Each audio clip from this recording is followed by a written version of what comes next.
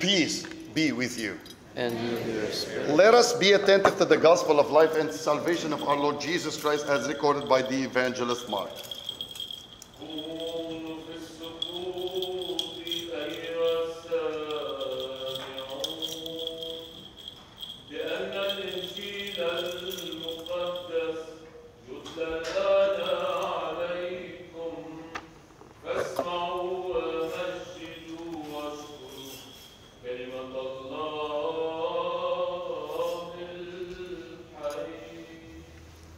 The Lord Jesus says, "Truly I tell you, there are some standing here who will not taste death until they see that the kingdom of God has come with power." 6 days later, Jesus took with him Peter, James, and John and led them up a high mountain apart by themselves. And he was transfigured before them, and his clothes became dazzling white, such as no one on earth could bleach them. And there appeared to them Elijah and Moses, who were talking with Jesus. Then Peter said to Jesus, "Rabbi, it is good for us to be here.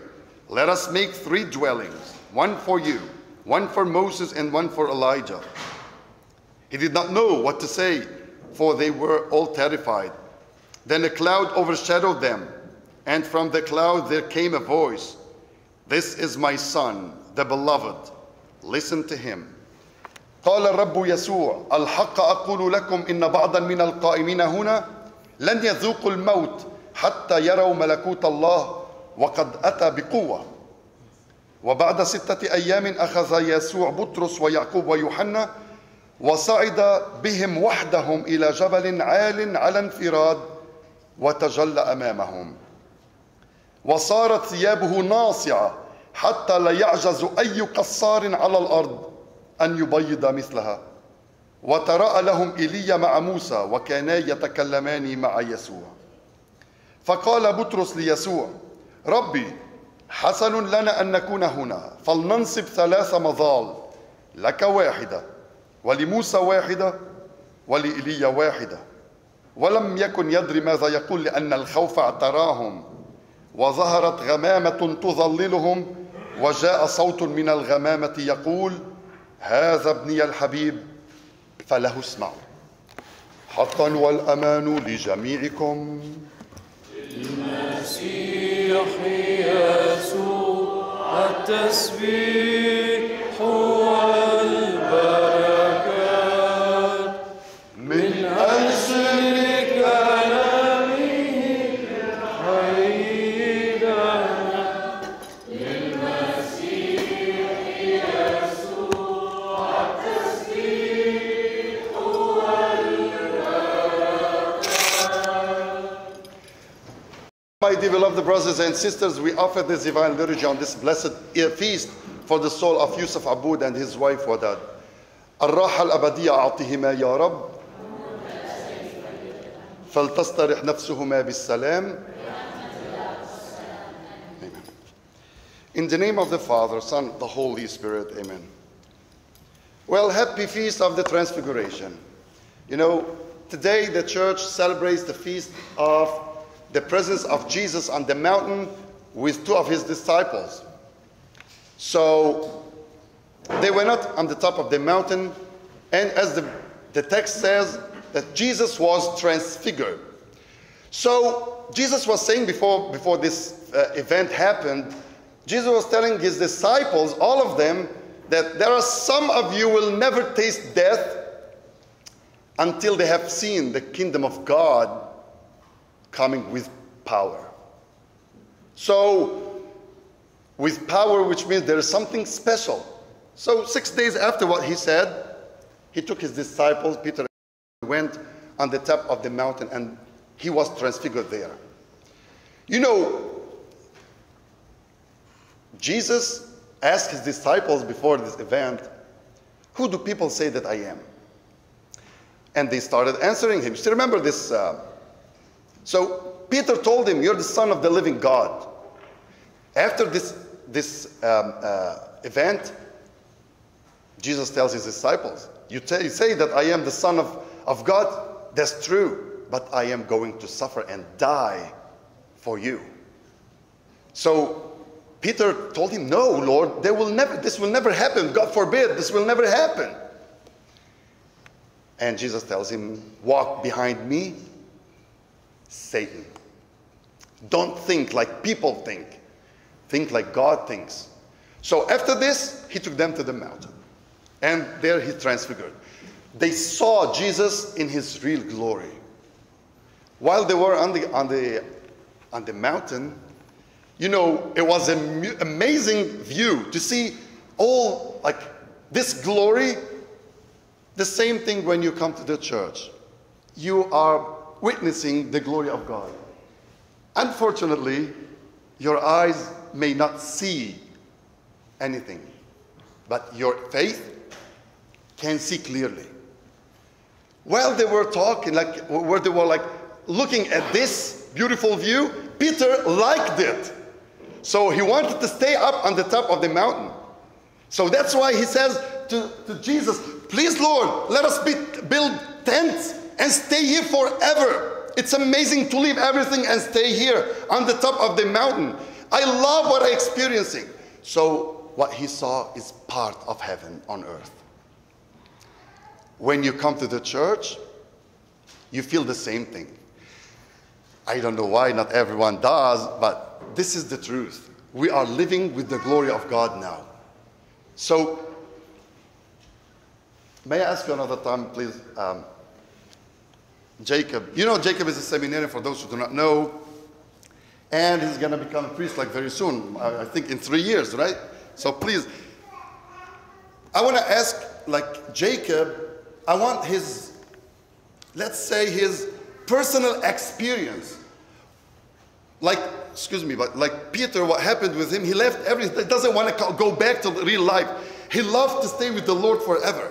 And you are now a guy, you left everything in the world and you want to stay with him. So what makes you really love the Lord this much? As Peter, you don't want to leave the church. You want to become a priest.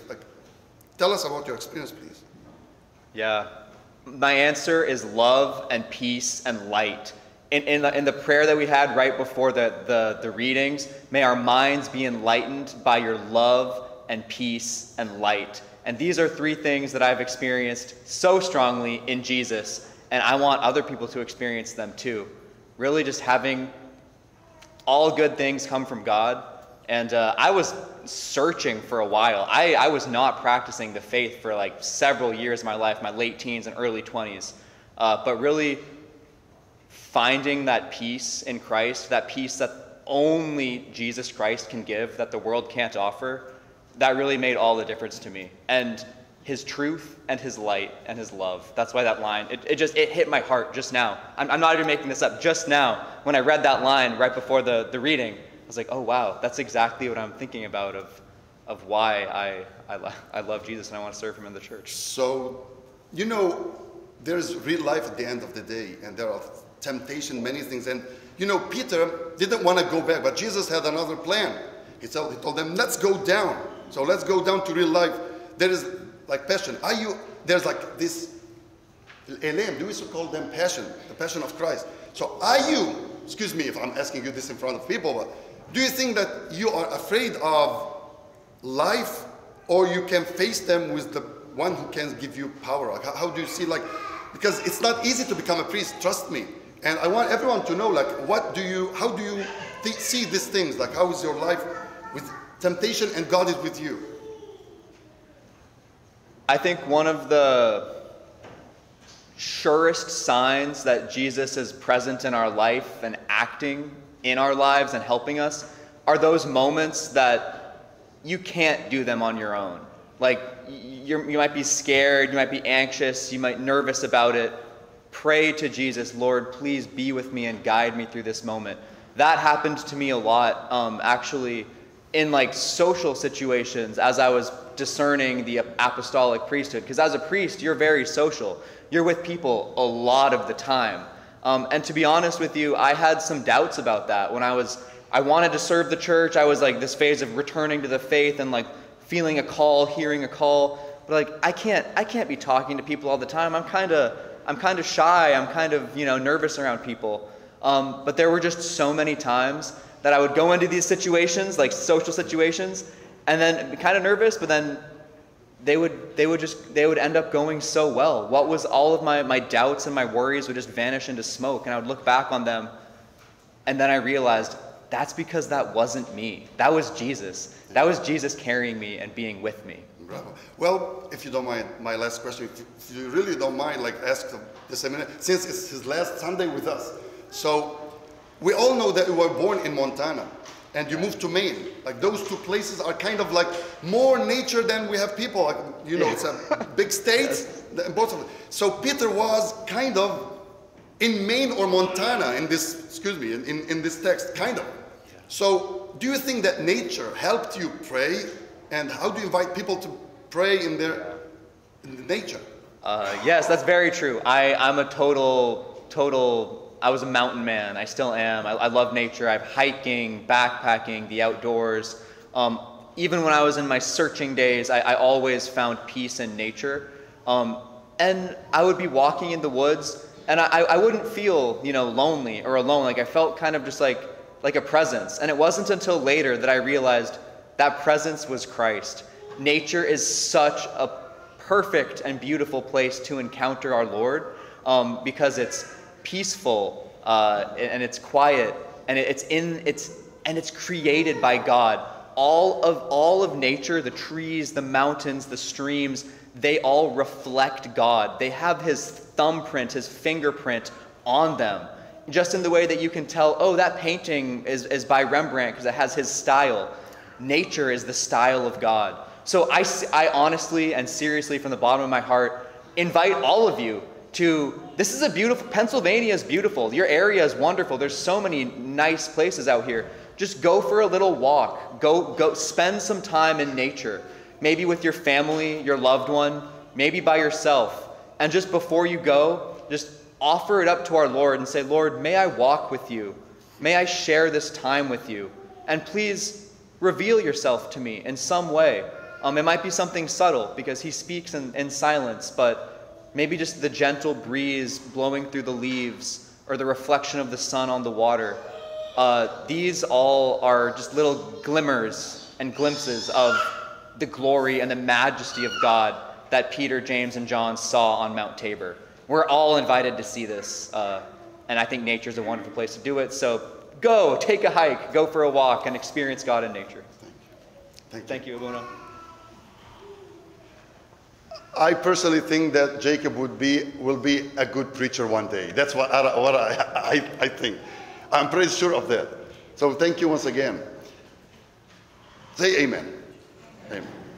بسم الآب والابن والروح القدس الإله الواحد آمين. أحبائي اليوم بعيد التجلي عم نشوف مجد الله. فكرة إنه نشوف مجد الله يمكن نفكر إنه ناطرين شيء نشوفه بعينينا، بس صدقوني العيشة مع الله بحد ذاتها هي مجد. بس نكون عم نرتل قدوس قدوس قدوس، عم نحضر حالنا للحظة فيها مجد. بدنا نشوف الله بعد شوي. في جملة كتير حلوة أنا بعتبرها واحدة من الروائع بالقداس، منقول السماء والأرض، واو برافو، السماء والأرض مملوءتان من مجدك العظيم. إذا السماء والأرض مليانين من مجد الله وأنا ما عم شوفهم، حق مين؟ بكون حق علي أنا. لهالسبب أحبائي سألوا الله يا رب أظهر لي مجدك، خلينا نشوف مجدك يا رب. إذا بدنا نغير كلمة مجدك شو فينا نحط كلمة تانية محلة؟ محبتك. كلمة كتير حلوة. إذا بدنا نغير كلمة المجد فينا نقول جمال الله، خليني أشوف جمالك يا رب. مثل ما كان عم بيقول جيكوب من شوي، خلونا نمجد الله حتى لو كنا بالطبيعة عم نمشي، نمجد الله على جماله هون، نمجد الله على أولادنا، نمجد الله على أهلنا، نمجد الله على بلادنا. أحبائي ربنا بده يظهر مجده من خلال كل شخص، ولكن بده طاقة يطل من خلالها على العالم. افتحوا قلوبكم، خليها تكون هي هالطاقة الله يستعملها. خليكم تكونوا منبر الله يستعمله تيحكي من خلالكم. الله محتاج لسان، خلوا يكون يستعمل لساناتكم. خلوا ربنا يستعمل عيونكم، بده عينان. الله بده اجرين تيمشي تيروح يزور العالم، خلوا يستعمل اجريكم. الله بده قلوب طيبة، الله بده قلوب طيبة. افتحوا قلوبكم، خلوا الله يستعمل قلبكم. العالم ساعتها بيشوفوا مجد الله من خلالكم. كتير هينة، بس قولوا له للرب طلعني قديس. ختاما أحبائي، بكل زمن ربنا بيتكارم علينا بقديس. بكل جيل الله بيبعث لنا قديس. أي متى بيصير في حاجة للقديس؟ بس العالم يكون بأقصى وأسوأ درجات الأخلاق. للأسف الشديد عم نشوف حالنا بأسوأ وأوسخ فترة بالتاريخ بالأخلاق العامة. العالم ما بعرف وين بدها توصل، ما بعرف وين العالم بدها توصل. ما حدا عاجبه حاله. الرجال بدها تعمل نسوان والنسوان بدها تعمل رجال، والواحد ما يعرف حاله أشوه. مرة بيقول أنا حس حالي بسينة، أنا مرة حس حالي ضبع، تنجينا يا رب. العالم ما راضي بحاله. وصلنا لمستوى صورة الحرية مدمرة. الحرية صورت بدل ما تكون لخير الإنسان صورت لشره. لهالسبب أحبائي أتوقع إنه بهيك ظروف الله بيبعث قديسين. اللي بيطلبوا منكم حضروا اولادكم، يمكن من بيتكم يطلع القديس. حضروا قلوبكم، ممكن انتم تكونوا قديسين. بس افتحوا ايديكم وقولوا لي يا رب وسط جيل ملتو وكافر خلينا نضيء كالنيرات في هذا العالم. هذا كلام مربولس مش كلامي. خلينا نضوي يا رب مثل النجوم بالسماء. خلوا ربنا يستعملكم. خليكم محافظين على أخلاقكم المسيحية، لأنه إذا بدنا نكمل مثل أخلاق العالم حتما رايحين على الدمار. حتما. رجاء أحبائي افتحوا قلوبكم تطلعوا قديسين. قولوا نشكر الله.